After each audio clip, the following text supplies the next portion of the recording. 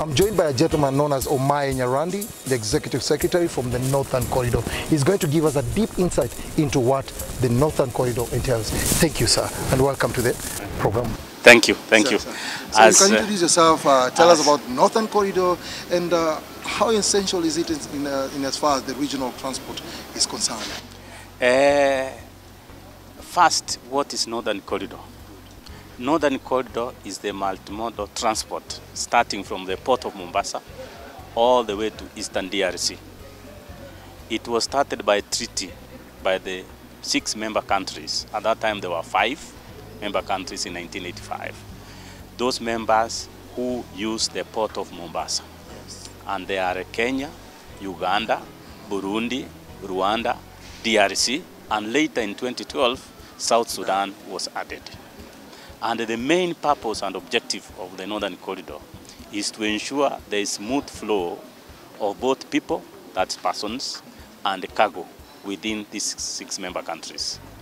The corridor is a multimodal transport having the road, the rail, pipeline, and the inland waterways, which is why we are here today. Okay. Talking about the Northern Corridor, I know the Ugandan business community, they are very familiar with the Northern Corridor. So maybe you can give us an insight of why is it so? Looking at the port of Mombasa, in 2018, the tonnage that passed in and out of the port of Mombasa was 30 million tons. 30 million tons. Out of the 30 million tons, 8.6 million came to Uganda using the Northern Corridor. That is a lot of cargo passing through the corridor, especially passing through the 2 entry and exit points of Malaba and Busia, mostly using the road. Yes. But Kenya also introduced the SGR up to Nairobi. Part of that tonnage now comes to Nairobi and again joins the road. A small percentage comes through the old rail. The government of Kenya is encouraging use of the standard gauge rail, which is part of the Northern Corridor. Talking about encouraging, here basically in Uganda we're discussing about multimodal, we're talking about the utilization of water transport, especially Lake Victoria. How does the Northern Corridor link to the Lake Victoria, maybe the port of Kisumu? Now, I said one of the mandate of the Northern Corridor is the inland waterways. The most important one is Lake Victoria. Yes. Now, coming from Mombasa, either by the old rail, which now is not existing, especially between Nakuru and Kisumu. Okay. Now, using the road, there has been an encouragement that you can still use the water transport when you reach Kisumu. Yes. Either for internal trade or with the cargo coming from Mombasa. You reach Kisumu, you come by water transport. And I said also the corridor includes the pipeline. The Kenya government has already completed a jetty, an oil jetty in Kisumu. Yes. The government of Uganda, through private sector, has also completed one on the other side, which is ready to be commissioned.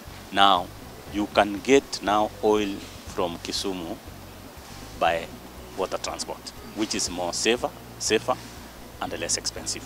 Remember, when you reach a place like Malaba, using Eldoret, carrying oil, sometimes you get a queue of those transporters carrying oil.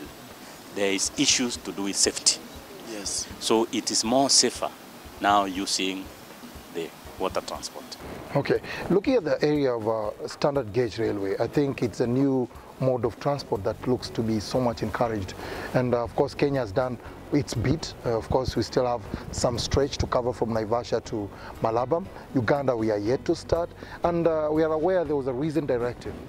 I don't know, you're from the Northern Corridor, you must be aware of this. Maybe you can give us an insight of this new directive whereby maybe cargo people, let me say freighters, let me say importers are meant to pick their cargo directly from Naivasha. That means if you're importing cargo from China, you might have not to go all the to get a truck down to Mombasa, but get it from Naivasha and down to Kampala. How is it going? What the government of Kenya has done They have completed now the SGR from Nairobi to Naivasha. Yes. They are working on the infrastructure in Naivasha. Kenya Ports Authority is to make an inland container depot Yes. at Naivasha. The government of Uganda has been offered 10 acres of land, Okay. same to the government of South Sudan, Okay. in Naivasha. Now, the idea is the cargo can be destined straight from Mombasa to ICD, or directly maybe to the ICD belonging to Uganda. Now from there are two ways. Uganda importers could use the old rail, Okay. from the meter gauge rail. the meter gauge rail, Yes. all the way to Kampala. They could either use it through Nairobi because there is an intermodal exchange in Nairobi, Yes, but the government where is that located, in Embakasi? in Embakasi. Okay. Or when eventually is completed, they can use the interchange which is planned around Naivasha area to come by rail. I'm aware also that the government of Kenya is making the roads to that proposed ICDs, yes. so that the trucks from Uganda can terminate at Naivasha. Okay. One of the things they'll do is to make a marshalling yard for trucks to park and be able to take cargo from Naivasha without congesting Nairobi and Embakasi.